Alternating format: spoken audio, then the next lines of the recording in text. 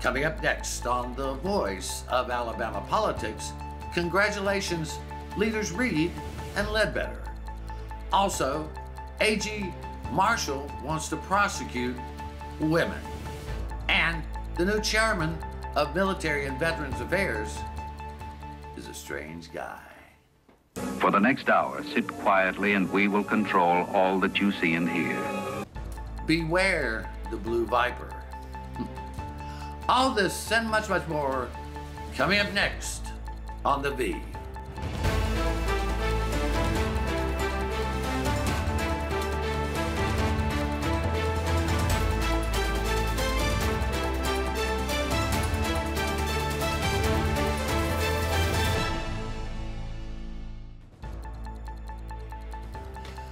Welcome to The Voice of Alabama Politics, where we tackle the tough issues so you have the hard facts. I'm your host, Bill Britt, and today I'm joined by Susan Britt, research guru extraordinaire, and Josh Moon, columnist and investigative reporter for APR. Welcome. Hey, guys. Hey, guys. Well, we had another big week down in Montgomery. The legislature had its organizational session. And no surprise here, but Nathaniel Ledbetter was elected Speaker of the House. Just barely, though. Just barely. Susan, what was the total on Total there, Josh, sorry, was 102-0. It was unanimous. Yeah, unanimous. And I think it's interesting, you know, he did win unanimously. That's not the first time that's happened. But it's the first time it's happened, you know, where we kind of look at things a little differently now than we did during the Hubbard days, when you saw a unanimous vote. It didn't mean that they wanted Hubbard. It just means they were afraid not to have him. But Josh, Minority Leader Anthony Daniels, had some good things to say about the vote and his working relationship with Nathaniel Ledbetter. Oh, yeah, absolutely. You know, I think Democrats were fairly pleased. Of course, they're in the super minority on this, and so they're essentially looking for someone who is willing to work with them, who will be fair to them. And I believe over the course of the last several years and dealing with Nathaniel Ledbetter, they believe him to be a fair-minded person. That's not, you know, that I don't think anybody out there would put him in the crazy camp. That, you know, they say that he's ideologically just off the ledge. So I think that this was a good, solid person that they feel like they can work with, and they feel that way because of the way he's behaved with them in the past and built up some trust. Well, and too, he also said that he plans to use the gavel as a tool and not a weapon. And I think that goes very far in saying what kind of person he is, how he's going to lead, and what his intentions are here. And it sounds to me like everybody's pretty encouraged. Well, I know he has a good working relationship with Governor Ivey's office. I know he has a good working relationship with Senate President Pro Tem Greg Reed, and he has a lot of support among the business community, which is always good. I think he made a couple of really smart decisions in changing some of the rules that we have. One of the big ones, Josh, and you can speak to this, is that before, if you have a local bill or local CA, any one of the 105 members could voice that he didn't support it or she didn't support it, and that bill would not go anywhere. Now, if you are against a local bill, it takes another 10 House members to hold it up at any length. Yeah, I think that's a good change in my mind, simply because we should have more home rule. We should be able to our counties and county delegations should have more authority to implement basic laws that they want to implement in their counties. And without the rest of the legislature sticking their nose into this. We've had this problem in the past where there would be bills or things that would come up. Usually, at least most recently, these were in the more Democratic-leaning counties with black lawmakers that were presenting bills that were beneficial to their constituency.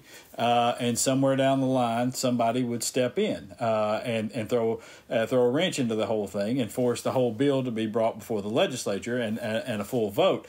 which is, you know, something I just feel like it's an intrusion on that county where, listen, there are times where there needs to be a check and a balance, I think, on this. And I think upping that number of people who are concerned about a bill to a level 10 or higher is probably a good step to go. Yeah. But also, and remember, we've seen it where one or two legislators get their feelings hurt. They don't get something they want, and they go in and just torpedo all these other bills for no other reason than just for spite. Yeah, yeah. And it keeps these legislators from being able to, help and enable their communities to do the things they need just because somebody got their feelings hurt. I think another interesting rules change was to put more power back into the hands of the committee. I know when they wrote the rules in 2011 or 2010 for that session coming in 2011, they basically took a lot of power away from the committees. And the reason for that was when the bill was brought to the floor, Mike Hubbard, who was then the speaker, wanted to be able to change all the bills to suit him on the floor. This new rule will allow the bills to come forward more intact with less intrusion from the speaker. In other words, amendments that are put on in committee will stay on without having to go through the microscope of the speaker. Right. I think that's very positive change.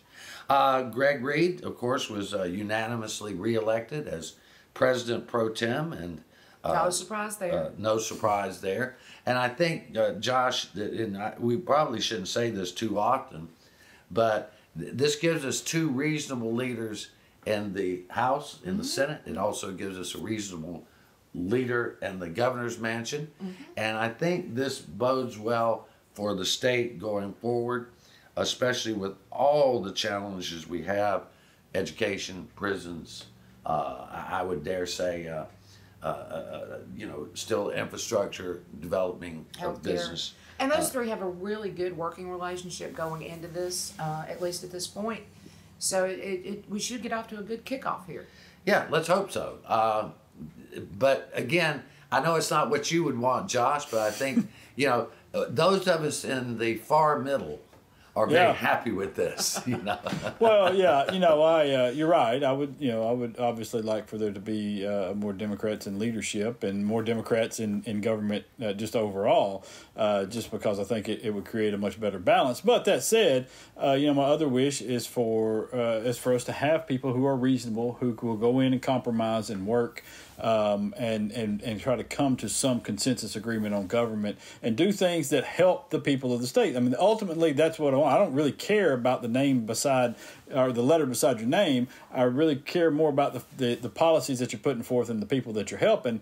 And if that's what they're out there doing, then I don't really care if it's a Republican or a Democrat.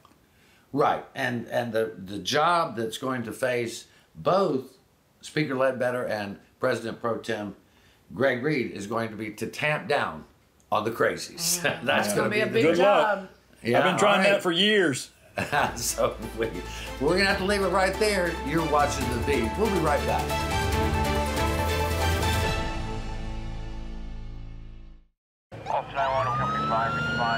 There seems to be a new wave of aggressive driving lately. You see those people, they are the ones that are tailgating other people because they have to get to their destination now. Weaving in and out of traffic, looks like they could care less about who's around them. There's no one else on the roadway. They're the only one there. Aggressive driving can be the difference between life and death. All because somebody thought they needed to be the front of the line and get there first. Slow down. Don't be the reason that someone else doesn't go home tonight. My dog Jupiter is frightened when I climb too high, the owl said.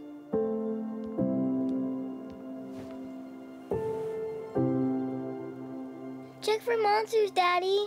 I did, honey. There are no monsters. You're perfectly safe.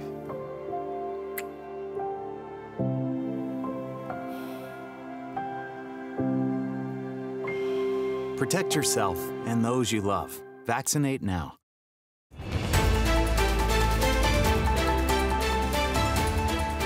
Welcome back to The Beat, the voice of Alabama politics. Okay, now this one goes off into the realm of the bizarre. we all like a good bizarre report. We do. We like it. But I mean, with this one, just Josh, you and I were talking about this, and Susan and I were talking about this, and this is one of the crazier stories that we've ever covered. I have to say, at least in my mind. Mm-hmm. So here's the crux of it.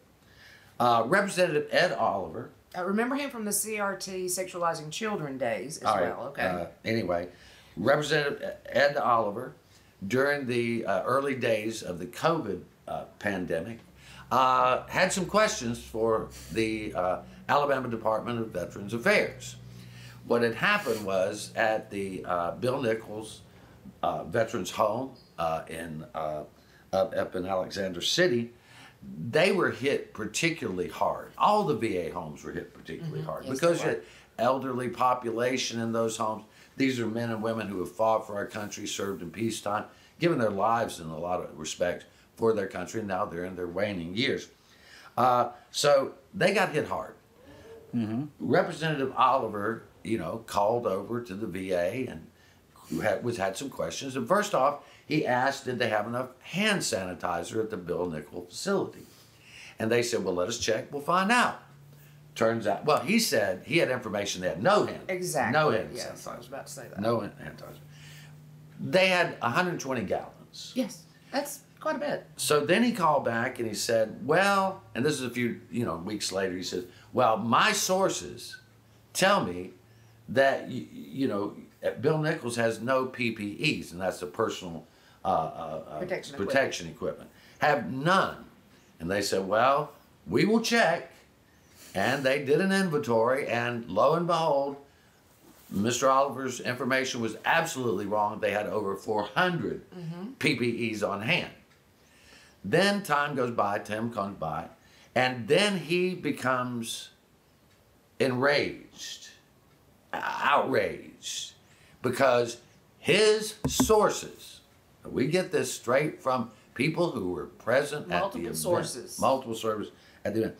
His sources said that a nurse at the Bill Nichols Veterans Home in Alexander City, Josh, was administering lethal doses of medication to kill people as a part of a cover-up.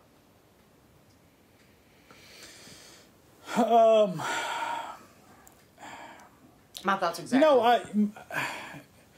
If somebody came up to you on the street and told you this, there's a good chance that you would try to find some sort of institution for them. And it's because it's, I guess it's part of the Fox News brain rot, where we've just inundated people with so much misinformation now that they can't tell the difference, and I think that's what Representative Oliver is suffering from here, where he's just taking information and he's just regurgitating it. No matter how ridiculous or absurd it is, he's just buying it because I guess maybe it fits some sort of a narrative that he wants to believe in. But I don't even know what that narrative would be necessarily. I mean, Susan, this was investigated by the Attorney General's office. It was we wasted money and time on this. Yeah. That's you went right to my point on that. The thing that really outrages me is that he wasted all the time. Everybody remembers what it was like during COVID with our health providers in a struggle to try to keep up with everything, to try to keep everybody healthy, to try to do everything. And he had the audacity, not once, but 3 times, to go to that nursing home and have those employees stop and do inventory of hand sanitizer. Yeah, stop and do inventory of PPEs. That's just what did he insane. Think? What did he think that they were doing? I mean, that they didn't have any hand sanitizer and they were just okay with it? I mean, they were. I don't know. That's what I don't understand. What did his injecting himself into this equation to ask these questions and cause the problem? What was that going to solve? And it solved nothing except you had several investigations. The Department of the Alabama Department of Veterans Affairs sent us an email and said that yes, what we had asked about was true, that Representative Oliver had said these things, and that he, in fact, all these things were investigated. Now, here's the real kicker. Ed Oliver has been appointed as the chairperson over the House Military and Veterans Affairs Committee. And I can tell you, the veterans that are sitting on the board of the Veterans Affairs of Alabama are very concerned, at least the ones that we know of, are very concerned that this man, who seems to have a conspiratorial mindset, that he's going to be overseeing the programs, the money, this type of thing that might go to our veterans who served in war and peace. And let's not forget here how condescending he was to all of these people. That is our and how he talked down to them and talked over them. And we're talking about people that when he was in the military were higher rank than he was. Yeah. And he had the audacity to be, just off-putting and condescending to these folks. Yeah, Alabama's Veterans Affairs head was an admiral in the U.S. Navy. Probably higher ranked than a helicopter pilot, which is what Oliver was. But Josh, just like Susan brought up before, this is a man who has a conspiracy theory about a lot of things. And he has misinformation about a gross amount of things. Yeah, this is something that I am hopeful that the leadership, there with Ledbetter, will kind of root out, are these type of people being in charge of committees and things that you've got to demonstrate some level of competency.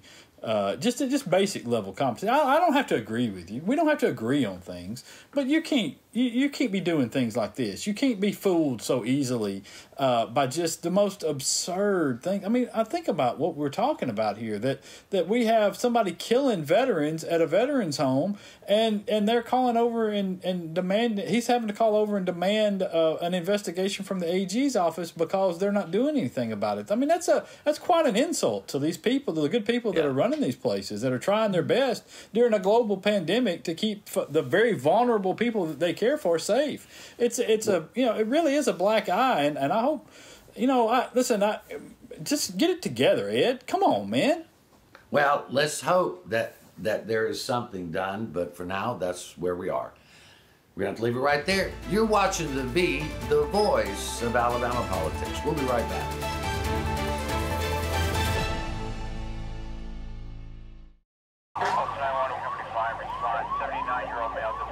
Throughout my career, I've seen many crashes, and a lot of the fatalities are from people who haven't worn their seatbelt. Cars have rolled over multiple times. I've had people end up in lakes, ravines. I've been looking for people in the woods for a couple hours before. Usually just about every bone in their body is broken, their organs have ruptured, and typically they die. You want to save a life, just simply click a button and put the seatbelt on. Seatbelts really do save lives. There was an old woman who lived in a shoe. She had so many children, she didn't know what to do.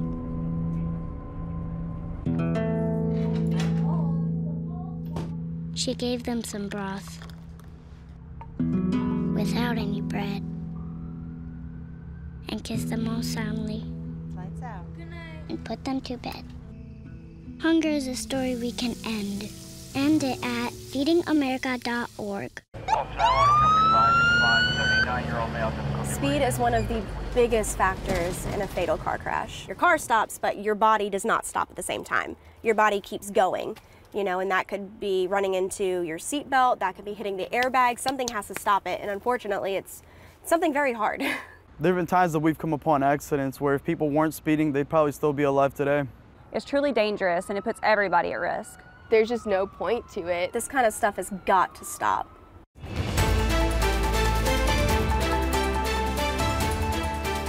Welcome back to the voice of Alabama politics.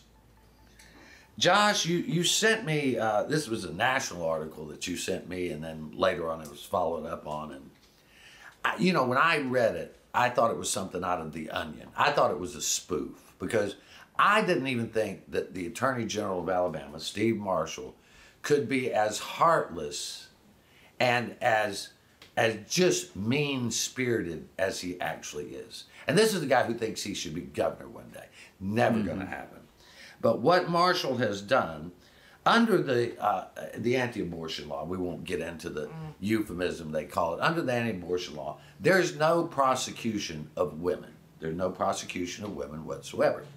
However, Marshall says that doesn't matter because any woman that takes an abortion pill or anything like that is going to be prosecuted by him under the Chemical Endangerment Act.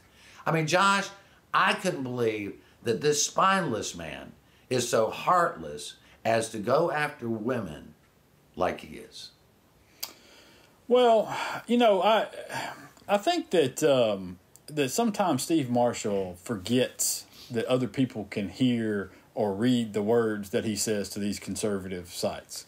You know, he goes on these things because he's trying to beef up his conservative credentials, and you know, because he's got to run far to the right of I guess he's going to run against Will Ainsworth in a few years for governor or some spot, and so you know he's got to set himself up far right of that, and so he throws out these things that I don't think he even considers. You know, he did it earlier this year when he talked about using Alabama's accessory laws in order to prosecute the folks that might assist somebody in going to receive an abortion in a state where abortion is legal, to which a judge, a circuit court judge, actually said to me, so let me get this straight. You going to try to put me in jail for driving my wife to Tunica to gamble?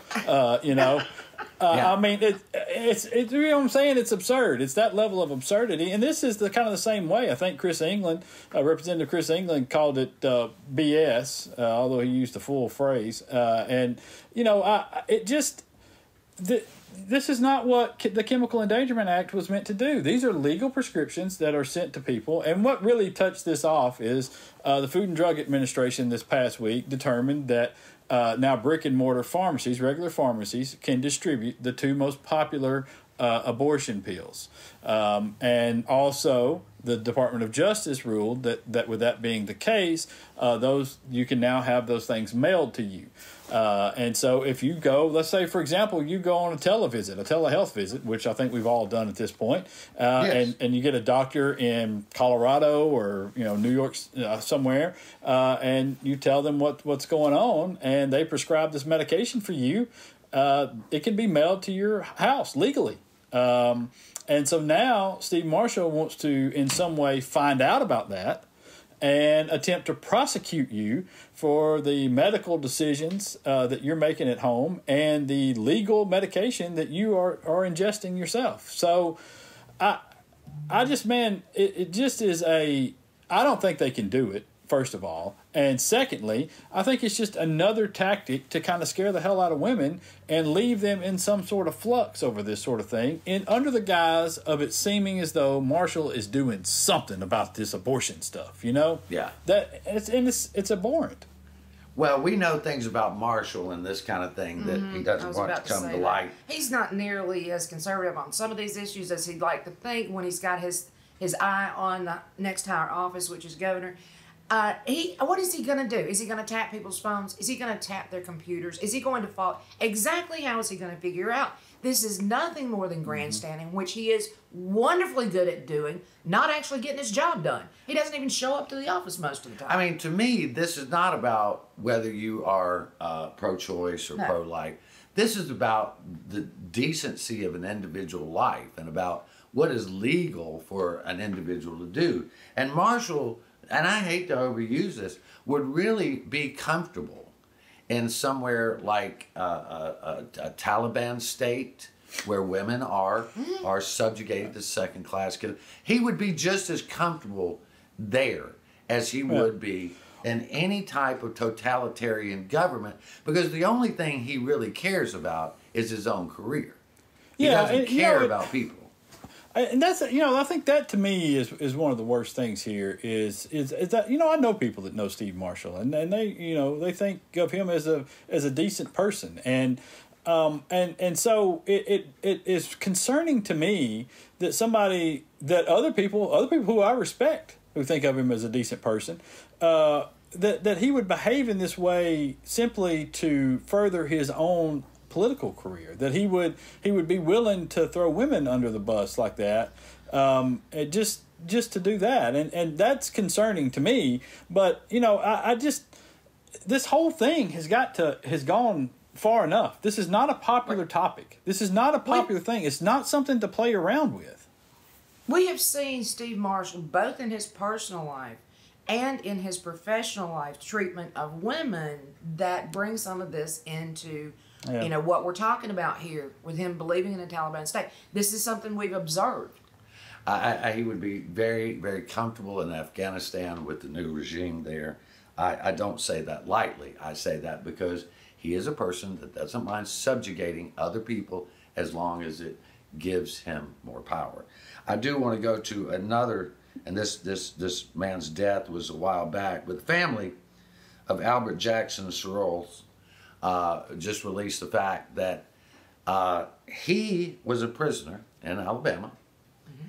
He died. We don't know all the circumstances around his death, but he died in his cell or in his bed, in his bunk. And when they finally found him, he was decomposing, Josh. I mean, again, it's back to the same thing that we continue to talk about with the prison system. And the number one issue that we have is staffing. All right? It's been staffing. It's going to continue to be staffing. It's both in the number of guards and correctional officers that are being paid to work in places and in the amount of money that they're being paid to work in those places. We could have very easily taken a chunk of this money and devoted it to, instead of building mega prisons, we could have devoted it to this issue, to paying these guys more, to making sure that they were trained better, to making sure that there were more of them, and to making sure that they were able to control an environment that made them feel safe and made the job better and more attractive to more people. And we're not going to do it. We're simply not going to do it. And as a result of that, we have situations where human beings that are supposed to be under our care are decomposing because nobody even knew that they were dead. Unfortunately, that's going to have to be the last word. You've been watching the voice of Alabama politics. You watch us because we watch them.